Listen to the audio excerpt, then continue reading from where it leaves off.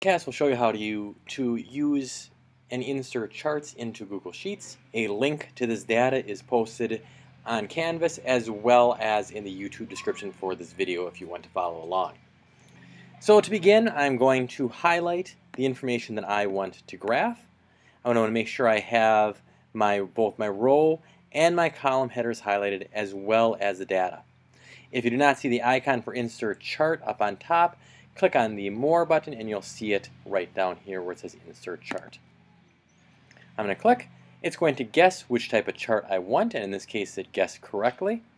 I'm going to go to Customization now. I'm going to highlight column 1. I'm going to say Mean Math Test Scores, and that is going to change the title of my graph.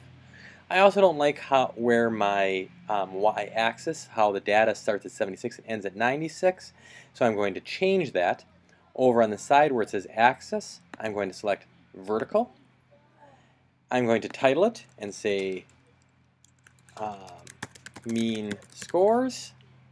I'm going to do the new minimum of 70 and a new maximum of 100, and now it's going to look a lot prettier over here. For the axis, for the horizontal, I do not need any label, so I'm going to delete column 1. And my legend already has blue for pretest, red for post-test, so that is correct. And then from here, I'm just going to click Insert. I'm going to resize this, and there it is, perfectly situated on my table. If I wanted to, I could click on this arrow over here and I can say move to its own sheet. Doing that is going to have, I'll have my sheet 1 over here with my data, and I'll have my chart 1 right next to it. Graphing the remaining data is relatively the same process, but there is one little shortcut I'm going to want to mention. Since I already have test 1 and test 2 mentioned over here, I'm going to highlight test 1 and test 2. Hold down the Command key, and then highlight my pre-post test as well as the data. Holding down the Command key in Excel or Google Sheets allows you to select non-adjacent cells. I'm going to click on More. I'm going to click on Insert Chart. And you can see this time it did not guess the correct chart. It has it going as a horizontal instead of my vertical bars. So I'm going to select Column over here. And once that is done, I'm going to go back to Customization, and the steps are the same. This time it was median test scores.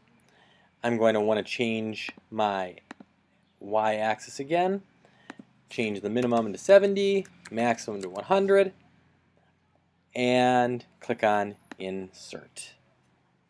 Again, I can resize by dragging on a corner. I can move it wherever I want to, or I can click on this down arrow, and say move to its own sheet. Here I have chart 1, chart 2 listed, and that is it. The remaining data can be graphed exactly the same way.